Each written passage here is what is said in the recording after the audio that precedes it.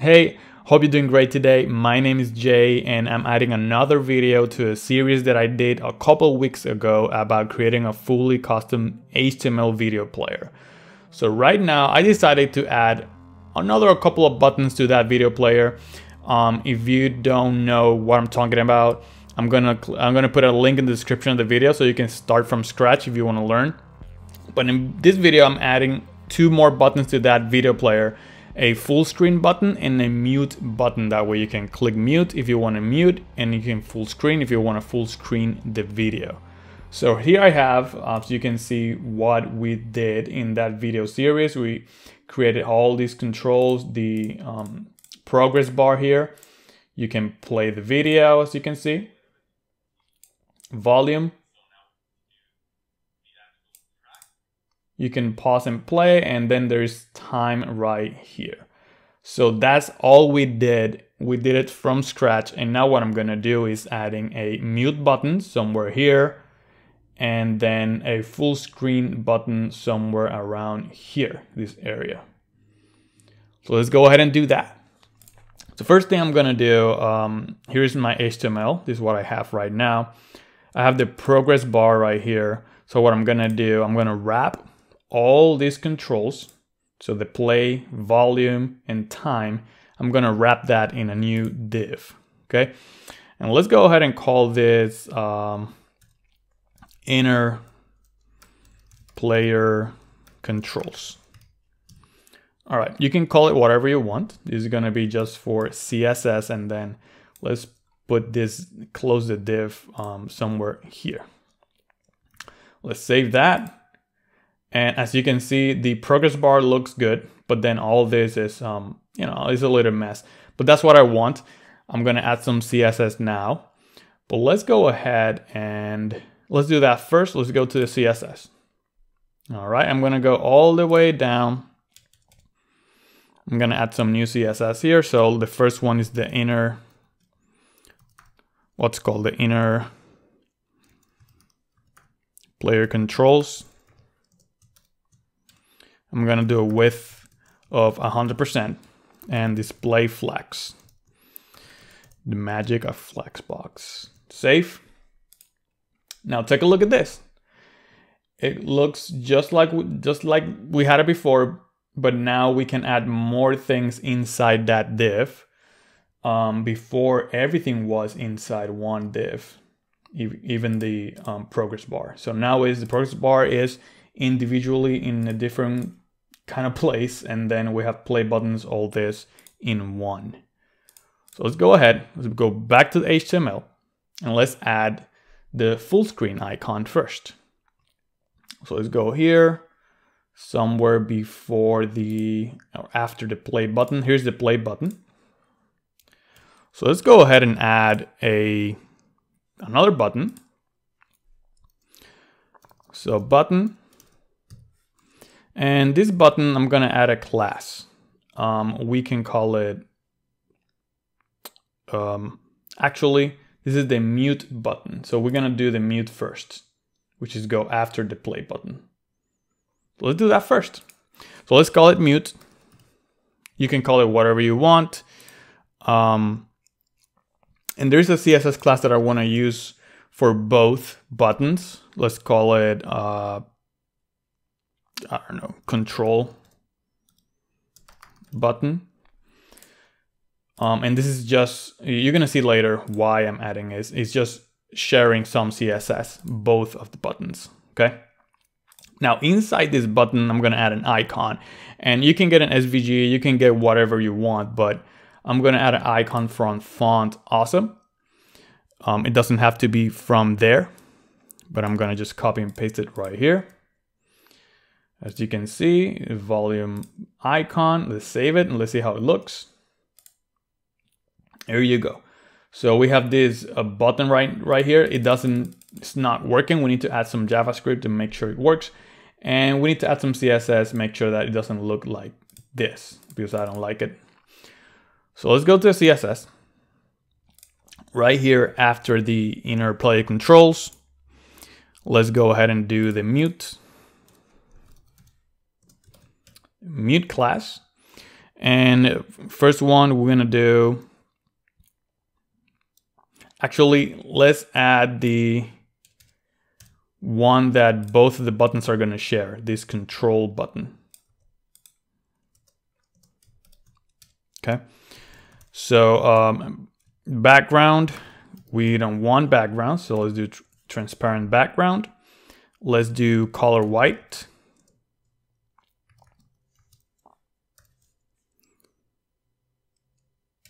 And I'm sure this button has a border. I don't want any border. So both buttons, they're gonna have some background and some different color and some border. So we're gonna get rid of that, both buttons, okay? I'm gonna save that. Here you go. Now that's a lot better, see? Now it looks like an icon that is there. We can click on it, nothing is happening yet. So the mute button, what I wanna do when you click on it, I wanna add kind of like a slash and maybe the opacity, change it or something like that. So let's do this, position relative.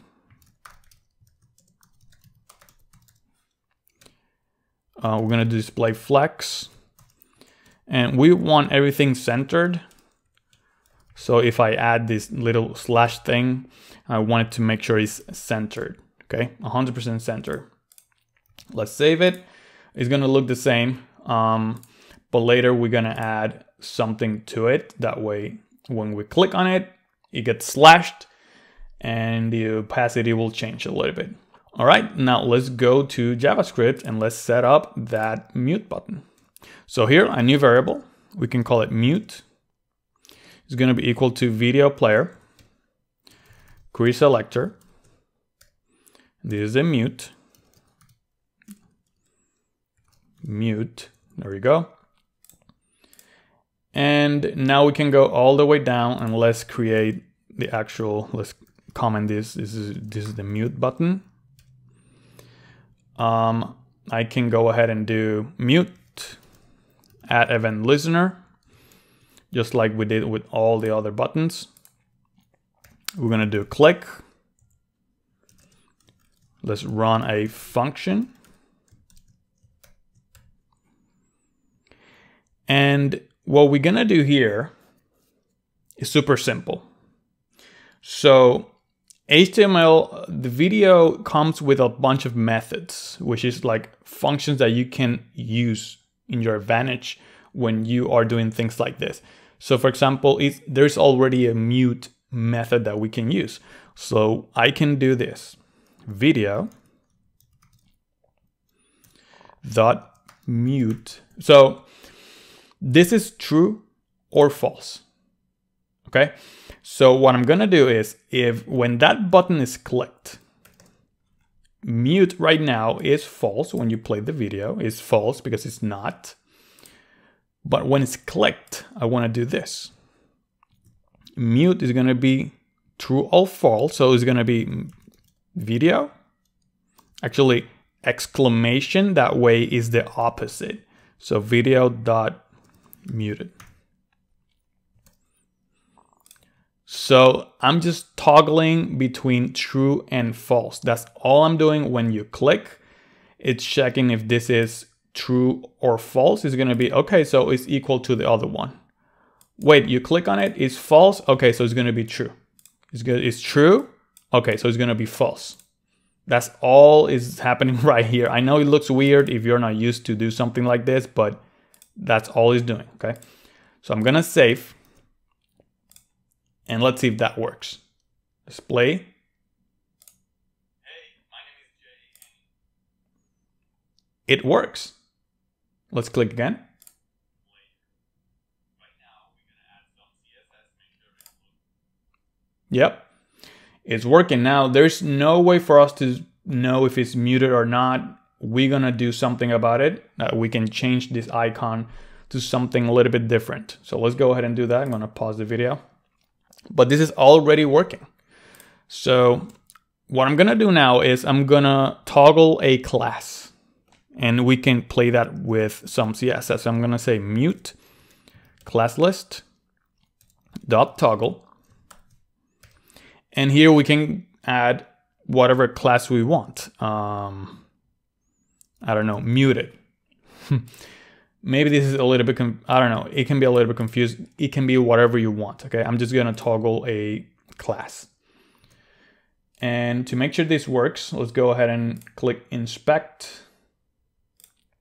I'm gonna go down here. Some space here, all right. Let's go ahead and take a look at the mute button. Somewhere here. Okay, here it is. Here's the button.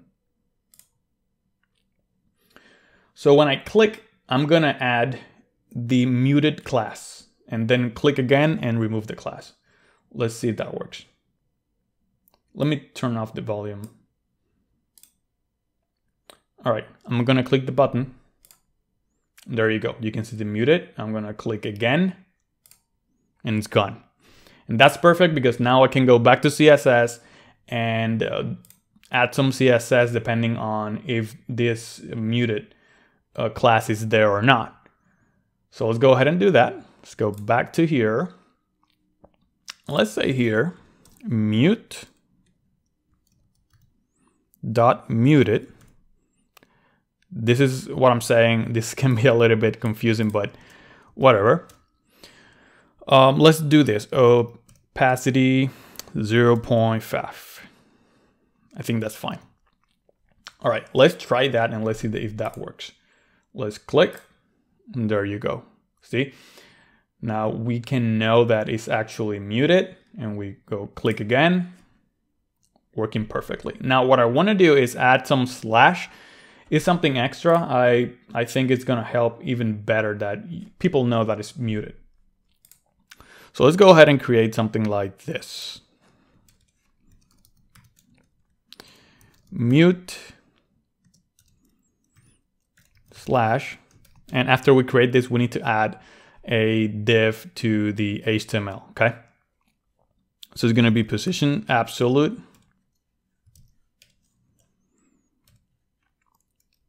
The width, this is the width of the line. Let's do 2 pixels. The height is gonna be maybe like 50%. So it's gonna be half of the space that we have there. Background is gonna be white. Transform, this is just to rotate the actual, we are creating a line, rotating it, like it's just like a slash. Rotate, and let's do -50 degrees. And let's see if that works. Save. Actually, that's not gonna work. We need to add the HTML. So where is our, it's right here. Okay, so what I can do is, here I can add the slash div. Is it slash? Yeah, slash. All right, let's save that. And here you go. We have the slash right there. It's just a little details, that helps understand better. It's about user experience, right? If you help the person, you help that user to understand everything better. That's the goal. So let's go ahead and go back. And what I'm gonna do, I'm gonna say here, display none. So you're not gonna see it, the slash. So now we're gonna do this, mute. We need to add this extra class because we have display none. So we need to add display block when is muted. So muted dot slash display block. All right. So now let's save it. There you go. Now we're talking. Let's make sure it works. Let's play. All right, let's mute it. We can keep playing the video. It's completely muted. Let's click again.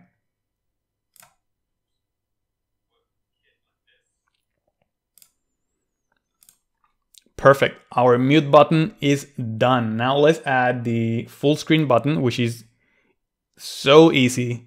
It's gonna take like a minute, okay? So let's go ahead, let's go back to the HTML. I'm gonna copy kind of the same thing because it's gonna be the button. Where is it? This button right here, the volume. So it's gonna be kind of the same thing. I'm gonna put it here after the volume. I'm gonna change it to from mute to full screen.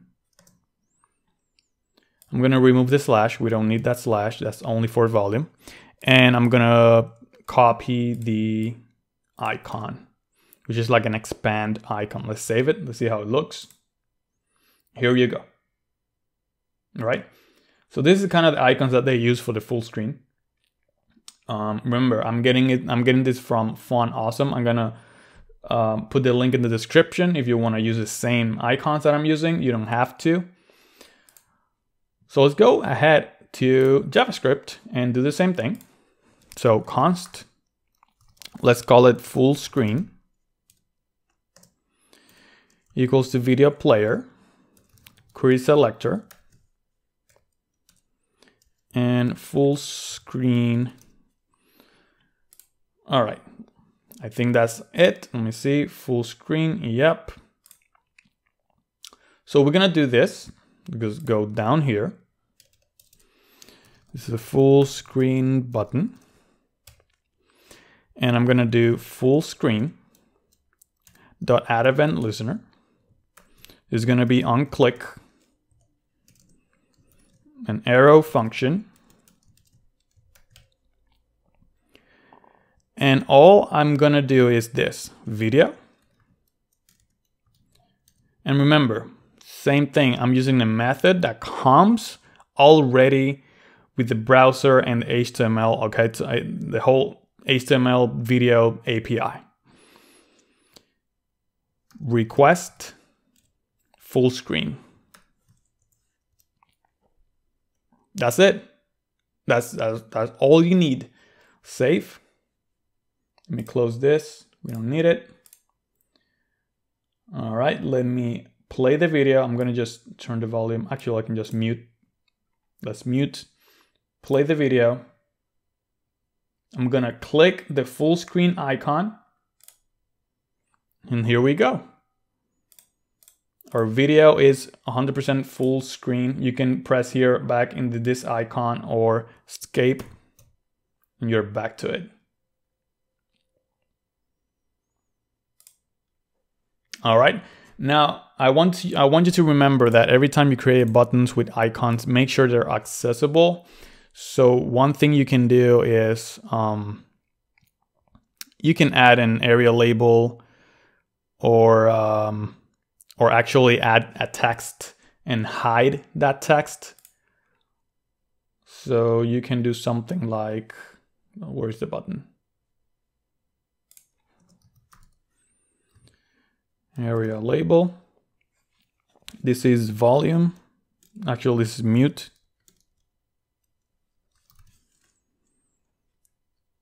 And let's just copy and put it right here. Full screen. Full screen.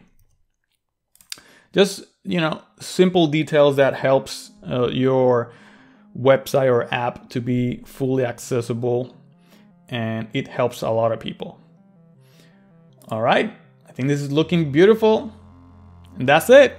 Subscribe if you want to keep learning and click on the bell icon to receive notifications every time I upload a new video. Thank you so much for watching. Have a beautiful day. Bye bye.